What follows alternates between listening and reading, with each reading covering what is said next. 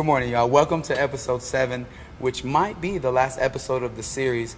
The gym is up and running. We've been open for about a month now, and this episode you're going to get a first-hand account of what's been going on with the gym since we opened the doors. So thank you for tuning in, and welcome to episode 7.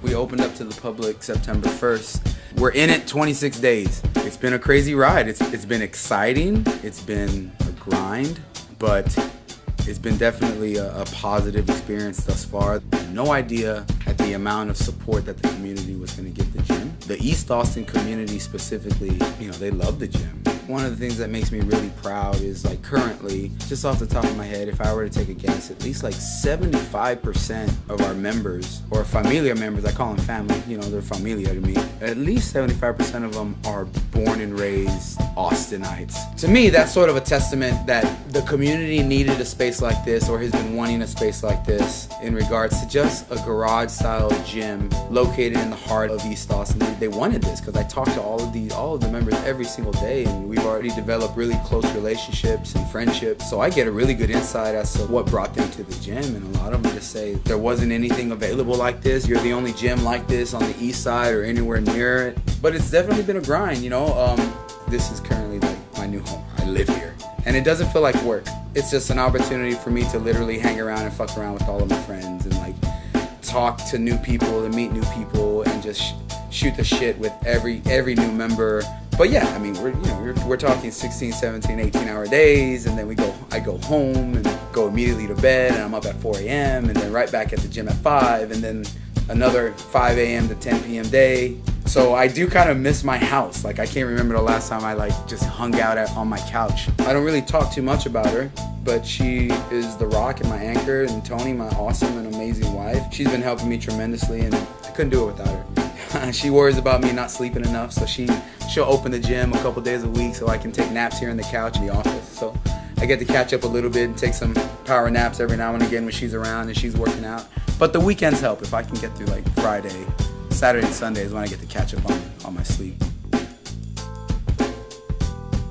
I didn't know what to expect when we opened the doors. What's been really interesting is how the Austin fitness community has embraced Lift ATX. The locally owned gyms, they've welcomed me with open arms. They've been supportive. A lot of the owners have reached out to me and have been nothing but supportive. We all have our own lane, and we all bring something completely different to the table. My goal was just to make something absolutely authentic and real. And I think we're accomplishing that, and I think that's what's attracting a lot of local people, is that it's definitely a vibe. Somebody said this, it feels like you're working out in your Theo's garage, and that's literally what it feels like. I think that's what makes us unique, and I think that's what's making the gym successful.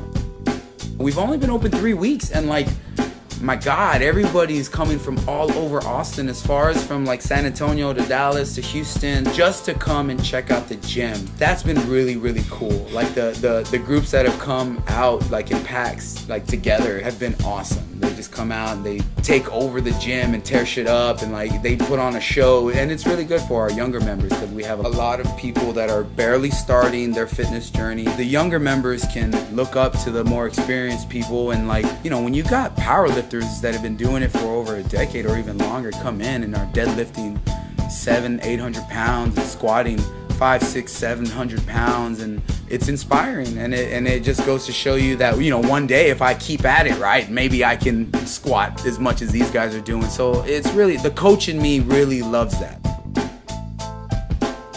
It doesn't take a lot of members to be inside the gym to make it feel like it's crowded. It doesn't take much at all. We're not a big gym. We're big enough. I had to give a lot of thought into every specific equipment piece that needed to be in the gym because we were kind of limited on square footage. I wanted to open up the outside somehow, some way, and the easiest way to expand square footage for a lower cost was to add some sort of turf area. So I got a quote for a brand new turf, installed everything, and it was gonna cost $15,000, and it was just there's no way.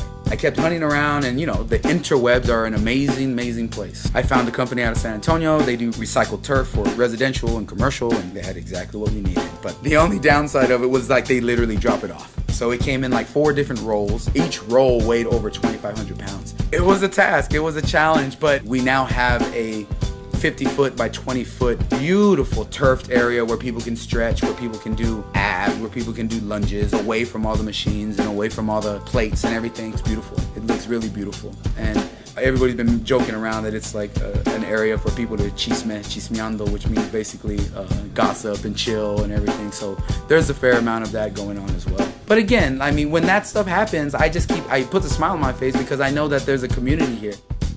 I didn't realize how popular any of the merchandise that I've had was gonna be. It's been very beneficial to, like, you know, to just the business. Like, I can't keep anything on the shelves. But at the same time, like, I put a lot of thought into what I want to create and what I want to release and put the gym's name on. People are just really excited to support, and they've been supporting. And I'm completely grateful for y'all's help.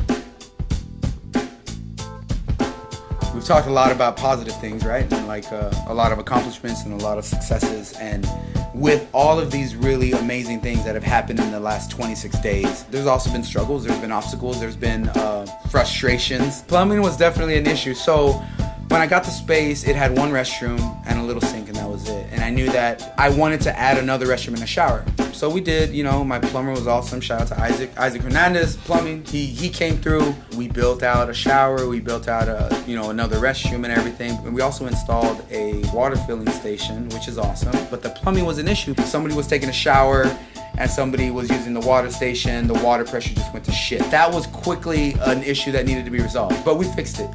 We fixed it. The water pressure is no longer an issue. Everything works in sync. So that was an issue for sure. In regards to COVID, the members have been really good about using masks when needing to use masks. They've been really good about spraying down everything and wiping down everything. I mean, also, I'm really OCD, and we've got sanitizing spray bottles all over the place, right? But I think a lot of people, even though we are an open air, outdoor sort of space to work out in, I think people still have a little bit of priority when it comes to social distancing, and we are doing everything that we can to abide by all city and state COVID guidelines. Like, we have to. And of course, like any gym owner is gonna know, like, racking your weights is gonna be an issue. There's not a gym out there that doesn't have members that may or may forget or choose not to rack their weights. So like, that's something that I'm constantly monitoring. You know, shout out to Jay at Lace and Found. I put, you know, he did a little mural, I'm sure y'all have seen it, that says rack your pinche weights, you know. Like, I also try not to take myself too seriously, and that's pretty funny. It's a pretty funny mural to see every single day, and hopefully it reminds some people. But it's a problem, or it's a little frustration that every gym owner is going to experience forever. Thank y'all for tuning in to episode 7 of the series, and also thank all of y'all for supporting and watching episode 1 through 7. Those of y'all that have watched every episode. We don't know when the next episode is going to happen. The gym is up and running. Stop by the gym. Continue to spread the word of Lift ATX. And as always, strength and community, community and strength. So yeah, enjoy. That was fucking terrible. Welcome to episode 7, which could possibly be the last episode of the series. Shit.